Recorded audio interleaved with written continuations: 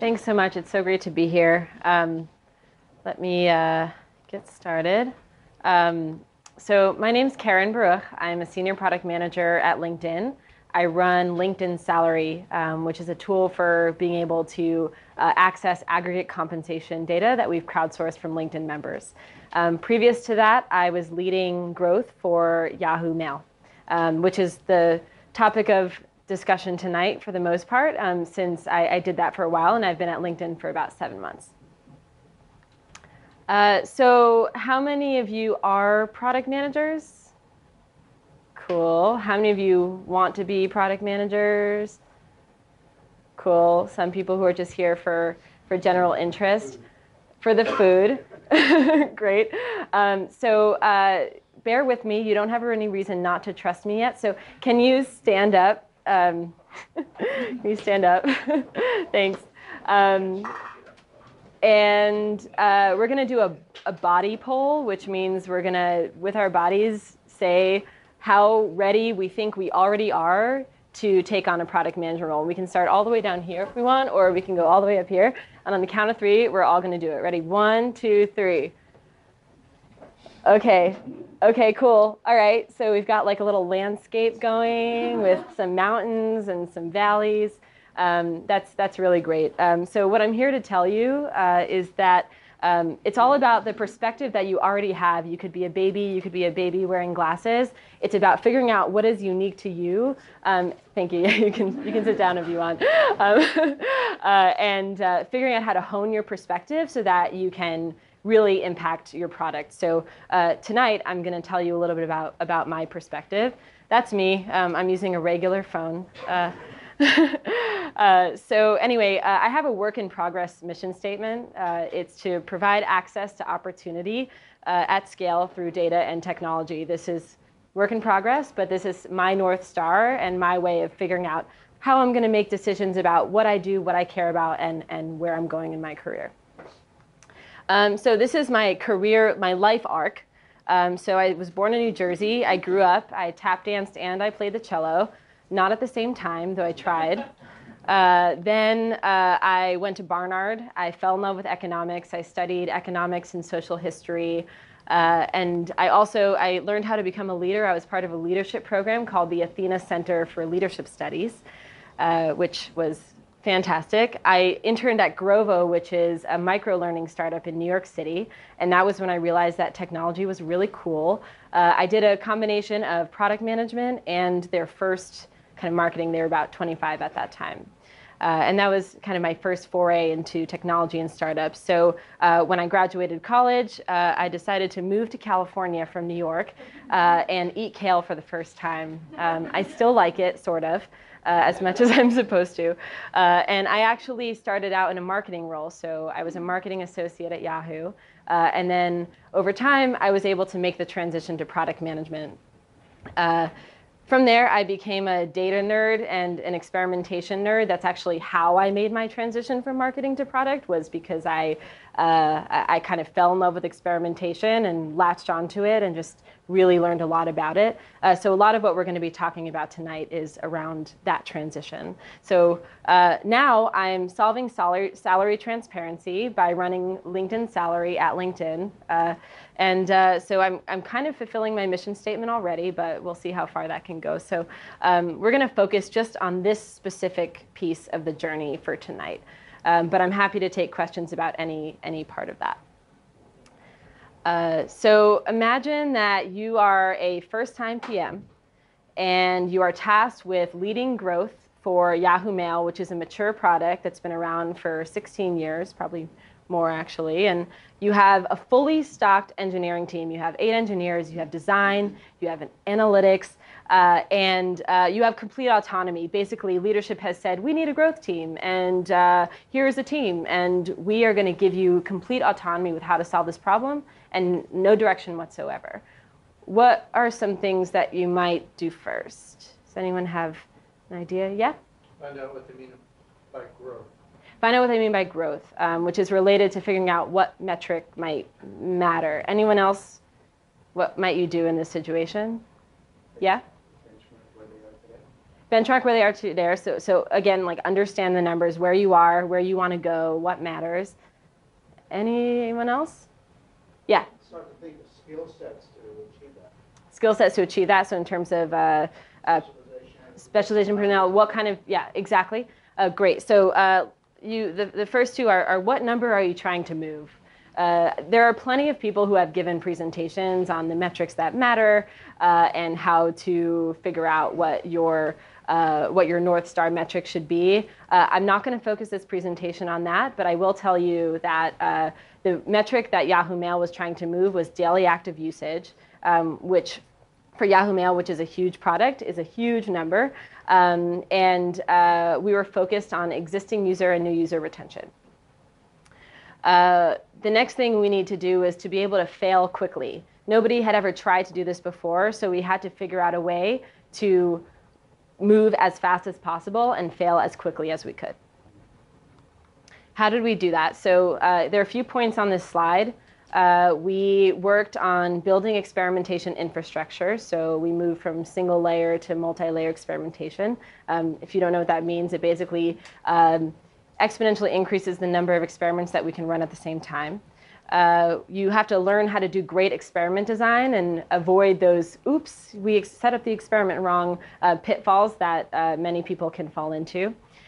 You start also with hacky designs and UX research. So if you have an idea, you come up with something that's really easy to build. You build it, you validate it. If the metrics look good, then you can build on top of it and work on that craftsmanship.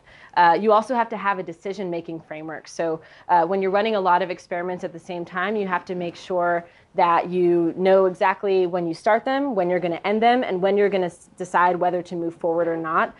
So we were very rigorous about our experimentation cycle, how long they were going to last, and very rigorous about the decisions that we made.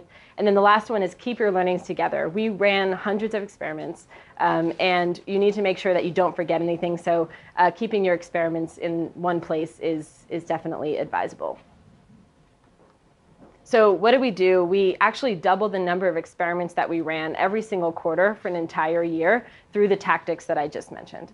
So we were learning so fast. The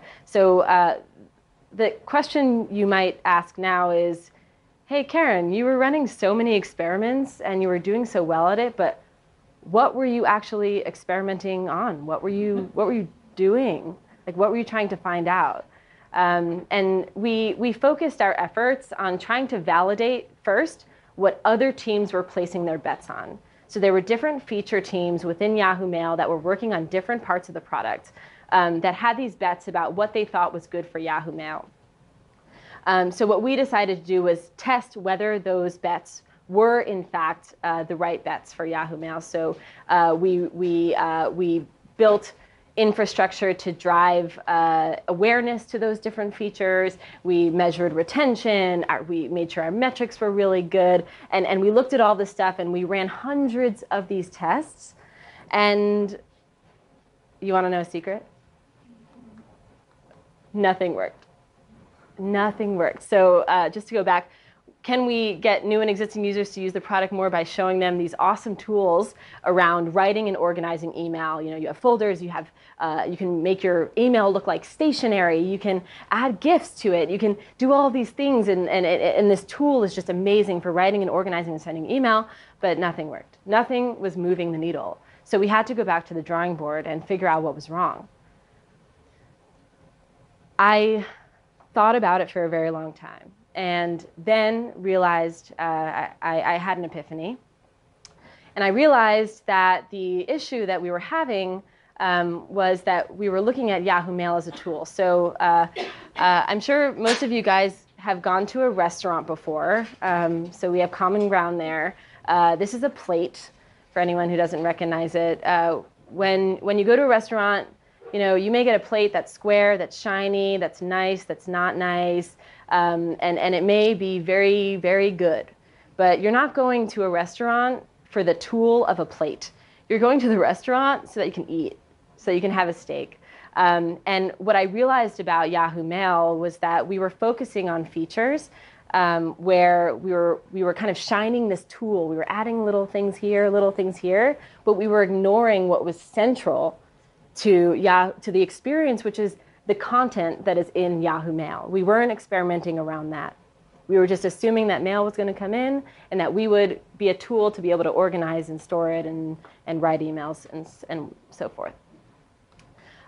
So what should we do? We should serve users with what they deserve. We should give them features that get them closer to the meat of why they come there in the first place. You know, they're coming for the meat when they're at a restaurant. Give them better meat, not a better plate. So it seems intuitive now, but this is a big shift from the way that Yahoo Mail was thinking about feature development. So Yahoo Mail is not a tool, it's a content experience. So what happened next? So I had this big epiphany, and I had to prove it out. So the first thing we did was this very kind of hacky test for the Rio Olympics. It's very small, but over there on the right-hand side is a tiny medal counter. So for the Rio Olympics, we put a medal counter into Yahoo Mail where every day you would come and you would see the updated count of the medals for the top countries. So I went into a meeting with one of the senior execs at Yahoo, and I said, I want to run this experiment. It's a content experience in Yahoo Mail that's not necessarily related to email, but I want to see if it's going to drive growth. And he said, Yahoo Mail is a tool. This is frivolous. This is not something that we want to add into Yahoo Mail. We don't want to dilute the experience of the amazing tool for organizing and sending email that we've created. But you can do it this once, but don't annoy me again. And it turned out that this had for the people who interacted with our medal counter, we saw a lift in days visited and compose, read, and sends, which are all the metrics that we care about. So it worked. So what did we do next? From there, we then said, OK, we need to make it easier for people to add content to Yahoo Mail. So on the mobile side, because I was running at that time both desktop and mobile growth, we actually let Yahoo Mail users add any mailbox to their account, whether it was a Yahoo address or not. This was also a really new concept, because for Yahoo, there's a lot of pride there around having a Yahoo email address. We want people to have Yahoo email addresses. You know, we want to keep that to ourselves. We don't want to kind of dilute that. But our hypothesis was, if you let people add the content that they already care about into your experience, then you have so much more freedom to get them to stay there. And we were right, in fact. So when we did this, there was a material improvement to our new user activation rate on mobile, which led to higher retention for mobile. OK, so we're now going to level up. I really like this GIF, but we're going to level up and take this hypothesis to the next level. So I'm going to ask these questions. We're going to go through them again, but what data is already flowing into your product? What parts of that data are users already interacting with? What are the rhythms with which they do they have around that data already? And then how can we create new rhythms to get them to come back more often? I'm going to go through an example. OK, what data is flowing into the product already? So for Yahoo Mail, this may be obvious, but we have billions of emails. We have billions of emails coming into our product every single day. So we have a ton of data flowing through our product. What parts of that content are members already interacting with? For this, can I get a show of hands of anyone who participated in Black Friday? Yeah, we have some people. Anyone who opened a coupon in the last month? Yeah, OK. That's a lot of people. Anyone who sent an email to their grandma or similar relative in the past month? OK, a few less. So what are the parts of the content that members are already interacting with? Shopping. People receive a lot of shopping emails. and they interact with shopping emails. And because we were looking at the data and focusing on the content, we were able to see this. So I just want to do a little rewind, because we were talking about building features for being able to write the best emails possible, stationery, gifts, this and that, when in fact what really, really matters here is the fact that people are opening or receiving shopping content and opening shopping content, and not very often writing those very deep composed emails. What rhythms do users already have around that data? I mentioned this already, but people love coupons. People get deals. They know when there are sales. They love these coupons. So this is something that we decided to focus on as part of this content-centric experience. So how can we create new rhythms to get users to come back?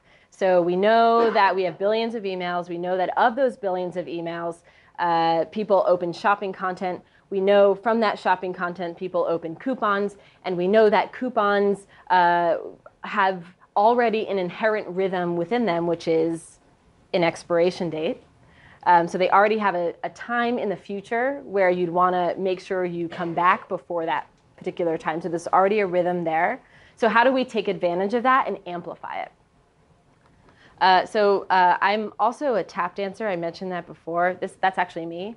When you're an improvisational tap dancer, you have to hear the rhythms and the music, and then you have to create your own rhythm on top of it. So even if a beat is really slow, it's up to you to decide how fast you're going to take advantage of that rhythm.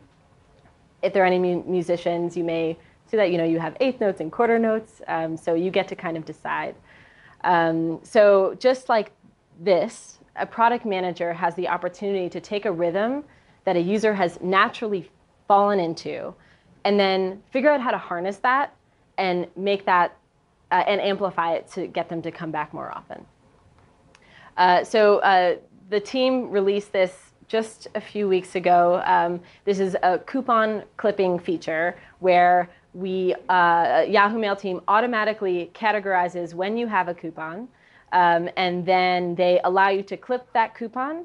And when they allow you to clip that coupon, you are giving them a signal that says, I care about this piece of content, and we've made it very easy to show you that you should.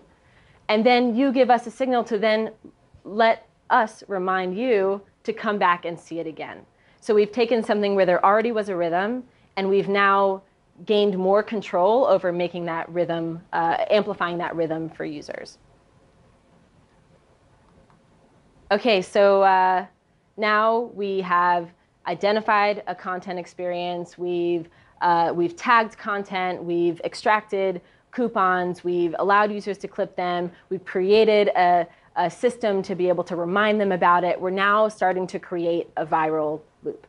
How do we scale this? So I'm going to talk about two different systems that I worked on while I was there, and they've probably moved on and built a lot more features in these now, but we built a content-centric experimentation platform. So this, unlike before where experimentation, all those experiments I ran were based simply on UI, the content-centric experimentation platform tags the content as it comes in, so that we understand what it is and therefore can run experiments around it. And then the second thing is the Athena targeting system. I named it Athena after my Athena leadership program. And it basically is a way to use business signals about user activity to target features. So here we have a way to classify content so we can know when there's content that's interesting that we can use on the content side. And then on the member side, we know how often they use it or how often they come, and we're able to map those two things together and then deliver the experience that's important to that user based on what they care about and based on the content that is in their inbox. So we went from having a global feature set to being able to have a unique makeup of every single inbox from a content perspective and from a user behavior perspective that we can marry together to provide signals and pushes to get the user to come back. So that's it for talking about Yahoo Mail. You may be asking, okay, so now you're at LinkedIn, you're running LinkedIn Salary. Why? So raise your hand if you like getting paid. Yeah, cool. And if you want to make more money.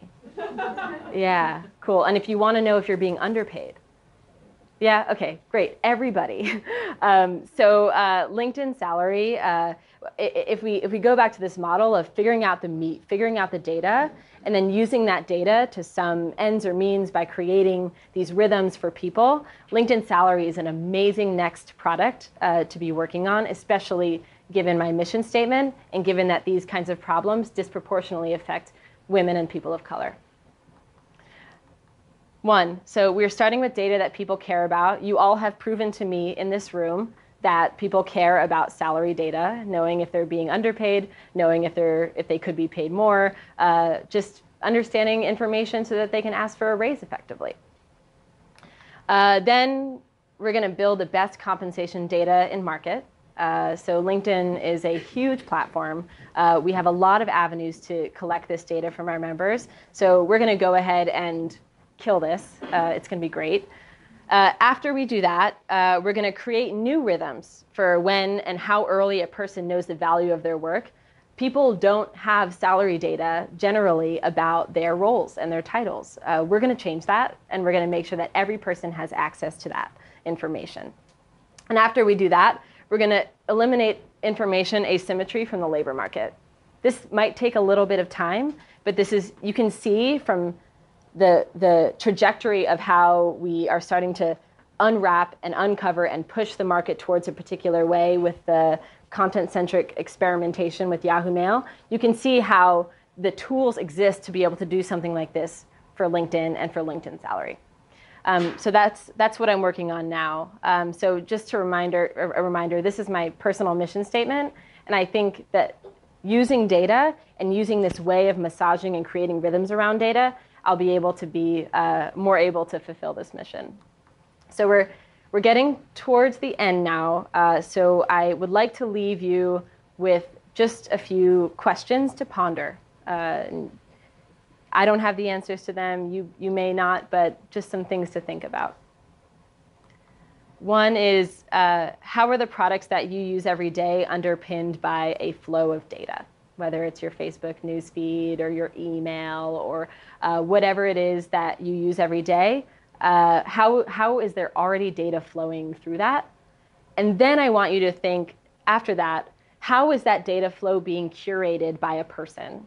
If we're all product managers and we're all making these decisions about how data is being pushed and how we're creating these experiences, think about the person behind that data flow and what decisions they're making about what you see and also what you don't. And then the last point, back to the beginning, is how are you, with your collection of experiences, shaping the products that you're going to be creating? Because we all have a perspective, and we're all bringing that perspective to work. And that perspective is causing shifts and changes already, even if you don't know it. So I would encourage everyone to kind of hone that, understand that, because you all have what it takes to be a product manager and to make these products successful in your own way. Thanks.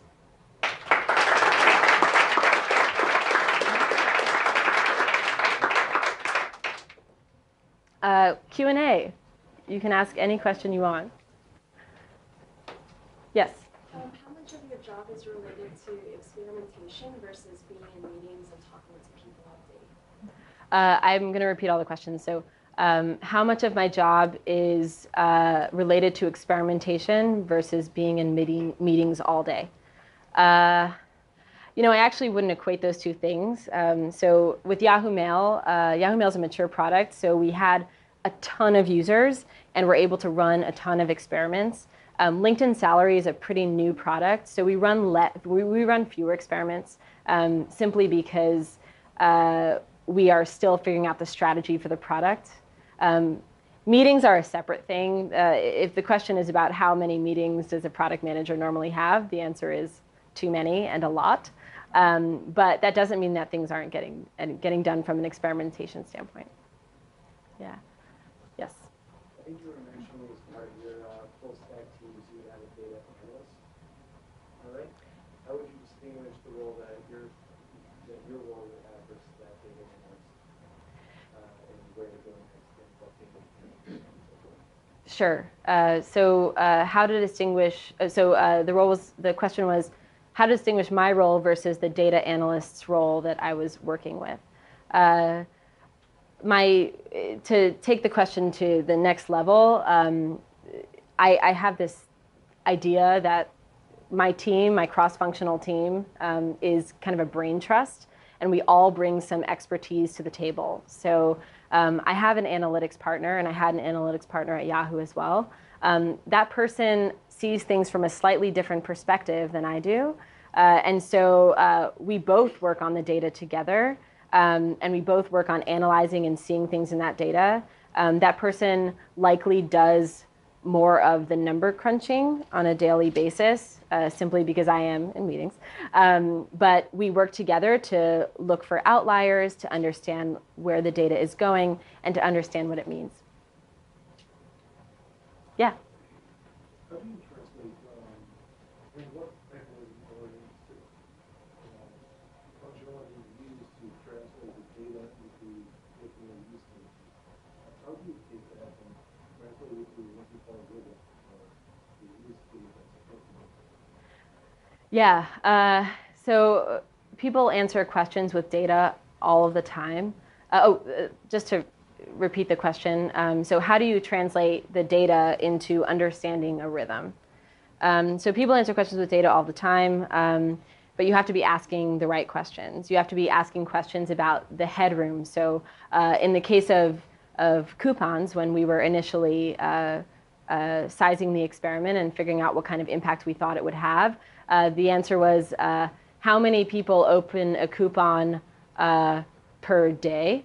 How many people open a coupon once a week? How many people open a coupon once a month? And then what is the delta between them? So if you know that, for example, there's someone opens a coupon once a month, then there's like 29 more days that they could open a coupon. But if you see that people open coupons every single day, then you know that there's 0 additional days that you could drive them to open a coupon.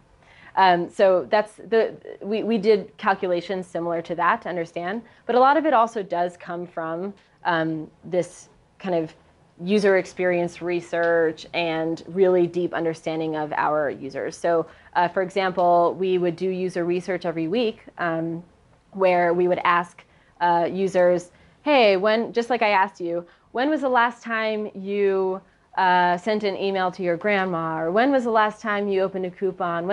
And what you would find is that there's often a difference between what people perceive as their behavior and what their actual behavior is. So you look out for those kinds of things as well.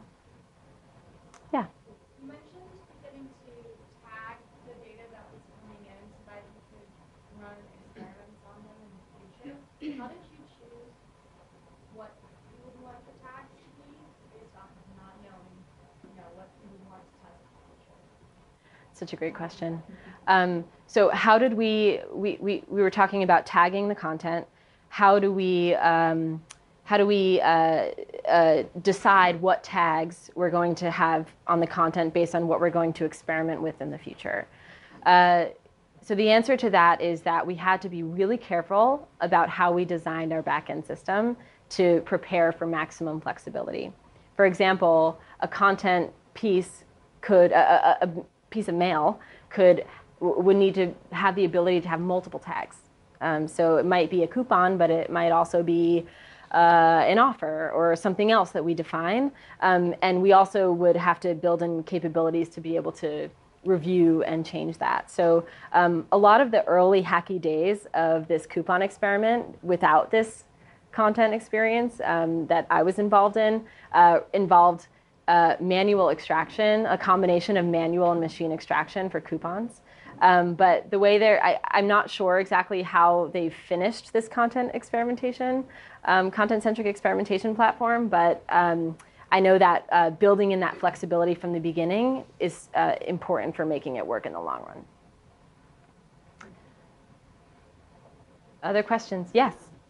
Making that shift from email as a communications tool to email as a content platform, did you do anything to validate that idea that you had? In shifting from the Yahoo Mail as a tool versus Yahoo Mail as a content experience, did we do anything to validate that hypothesis? So the experiments that I showed you really did. So first of all, the fact that what we were currently working on and what we currently thought were our bets were not working. So that was one form of validation by disproving what we were doing. And then the second form of validation was things like that Olympics experiment that I showed you, where we had something that was content-based, and we knew that some amount of people might be interested in it. And then we looked exactly at those people and saw if there was something that they cared about that we highlighted, then would they come back? So in this case, it was people cared about the medal counter in the Olympics.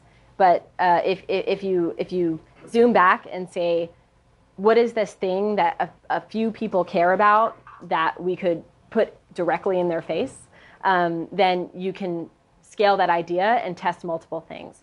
But I think the point is that not everything is going to work. You still have to be ready for failure at any point, which is why what's actually more important than this coupon experiment or the Olympics experiment is actually how we are going to scale this idea, how we're going to create a back end where you do have the ability to be flexible and test things in the future. Yeah. How you doing? I guess I'll go to you. So when you think about data and machine learning, I mean, did you look at the data of, for using Yahoo Mail as an example, did you look at the data, number of users, engagement, open mail, junk mail, et cetera? Or did you really focus on, okay, let's experiment on the Olympics or coupons and focus on test or reviewing that set of data, or did you look at the data in total? The question is, did we look at mostly data around kind of the holistic product or just the test you wanted to run? The holistic product or the test you wanted to run? Right. The answer is both. Okay.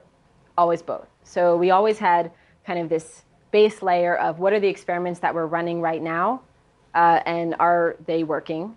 And then we were also doing these kind of deep, broader analyses of our content that were much more extensive and took a lot more time. Yeah. So were there any organizational challenges to getting buy-in to that shift in strategy from content, just from as a tool to as a content platform? And was there anything that you did to help get that buy-in? Yeah. The question is about buy-in on the strategy shift from Yahoo Mail as a tool to Yahoo Mail as a content platform. This was not an easy thing. As you saw, we ran hundreds of experiments. We basically validated or disproved many people's hypotheses until we could get to this point where it's like, okay, well, if that doesn't work, then what will? I do have to say, though, that because of the stage of the product, people were very open to this idea that there could be something new and different that we needed to try. And they were very supportive in backing us from the beginning. So even like giving a PM a full team with total autonomy, no direction whatsoever, is already saying, I care about this problem and I'm going to invest in it. And so when we would continually go back, when we were pitching Athena, when we were pitching content-centric experimentation platform, we pitched all these things up, like bottom up, from bottom to upper management. If we had the theses and the data to back up our assumptions, we were often supported. Yeah. Yes? So the Yahoo example was great, how you were able to see and verify that what the experiments you were running didn't really back up, that the items were material. Any advice as to an approach to directly get to that material experimentation sooner, faster, to really kind of have a more streamlined approach to really getting to the meat? So any advice on getting to the more effective stuff faster? So yes, I think first of all, me sharing this journey with you is part one of that. But what I would really encourage for your product is to kind of think about these concepts and think about the extent to which you're moving the needle with the things that you're working on right now, and ask yourself, are you really working on the hardest problem that is closest to the user value? In the case of Yahoo Mail, working on content is the hardest problem. It's much easier to build an organization mechanism, GIF builder. It's much easier to do that than to focus on the really difficult problem of the billions of emails that are coming in. So I would just, hopefully you will be able to take some lessons here and apply them. Yeah. Sharon, you obviously have a lot of experience with experimentation, and especially in the Yahoo, the LinkedIn, with millions and millions of data points. Were there any experiments that you were tempted, or you actually decided, okay, now let's interview individuals and understand if this behavior is really what we think it is?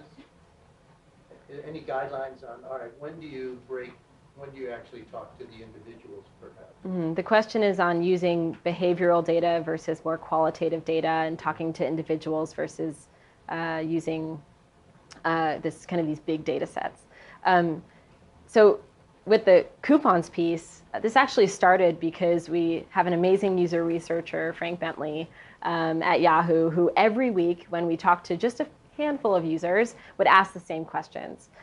How often do you check your email? What kind of email do you open? What kind of emails do you send? And he had a list of questions that every week he would ask these users, and it was really only 4 or 5 each time.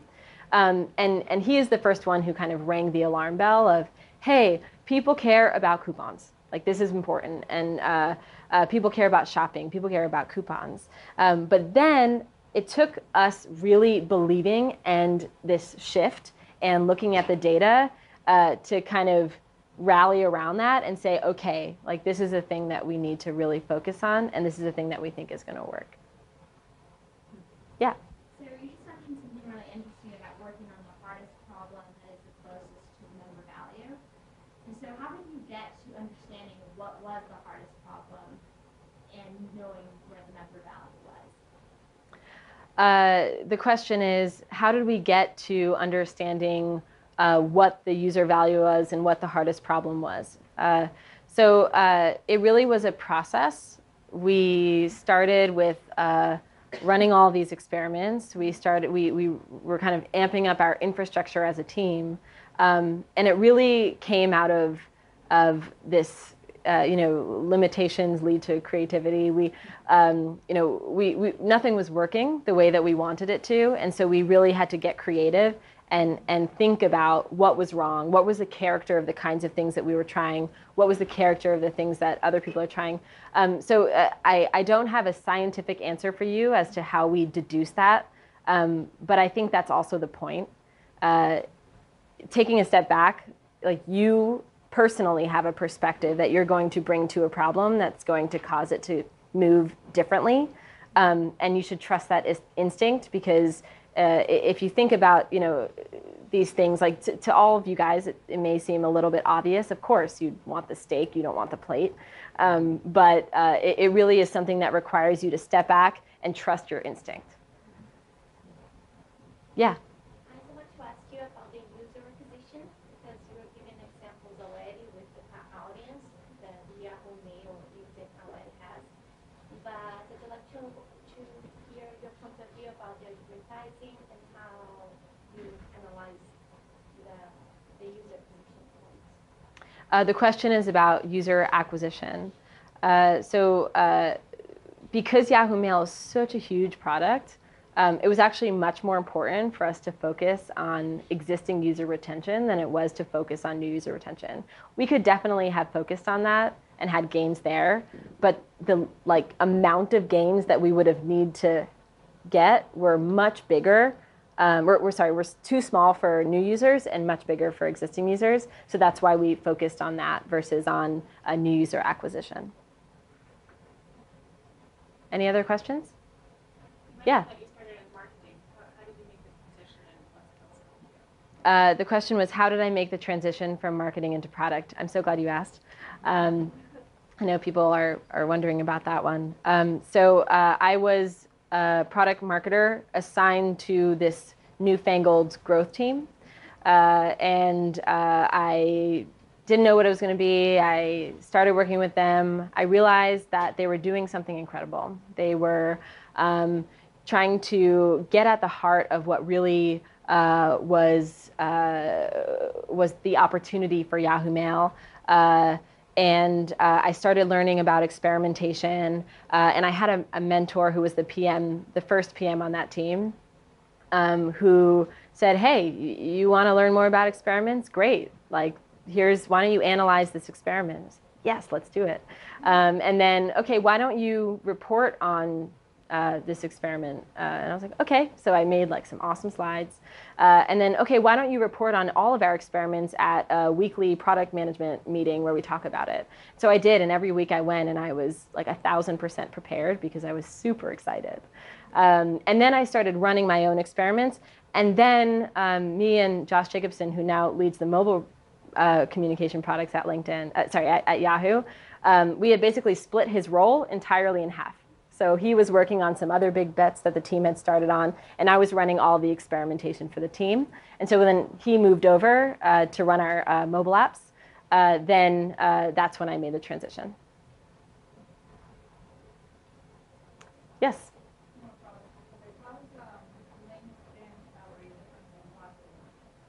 The question is, how is LinkedIn salary different from Glassdoor? Thinking about what we just discussed about, these billions of emails coming into Yahoo Mail. LinkedIn has 500 million users. So LinkedIn has an ecosystem that has job seeking, it has content, it has networking, it has job posting, it has recruiting, it has all of these different things. And so what we have is a way to tap into this ecosystem in a way that that will create a lot of opportunity for LinkedIn salary. Yeah, so we have a lot of ways. We're kind of a baby product. We're still pretty new, but we have a lot of ways that a lot of potential that we can tap into by being part of the LinkedIn ecosystem. Yes. Can you talk a little bit about your transition from product at Yahoo to product at LinkedIn, and maybe any cultural differences that you've experienced or challenges? The question is talking about my transition from product at Yahoo to product at LinkedIn. So the two are very different, even though the CEO of LinkedIn actually came from Yahoo. So it feels like cousins sometimes, which is kind of fun. I think the biggest difference is that when I was at Yahoo, I was working on Yahoo Mail, which is one of Yahoo's biggest products, where there are 17 product managers working on this one product. And then when I moved to LinkedIn, that had been around for a long time. When I moved to LinkedIn, I'm now working on a product that is in its infancy, that I'm leading as the sole product manager, and that is really in more of a strategic part of its lifestyle. So I think the cultural differences is not really what is making the two experiences unique from one another. It's actually the chance to lead a product that is so important from the ground up. Yeah. How do your experiments change when you're moving from a position that's more tactical to something more strategic? How do your experiments change when you're moving from something that's more tactical to more strategic? More mature product. Yeah. Yeah. The first thing is the volume changes. So you have kind of less, Play-Doh to work with in some sense. So you have to practice the product management skill of being able to see things through the fog. A lot of product managers start out really deducing their way to answers. with all the experimentation we did, there was some measure of that.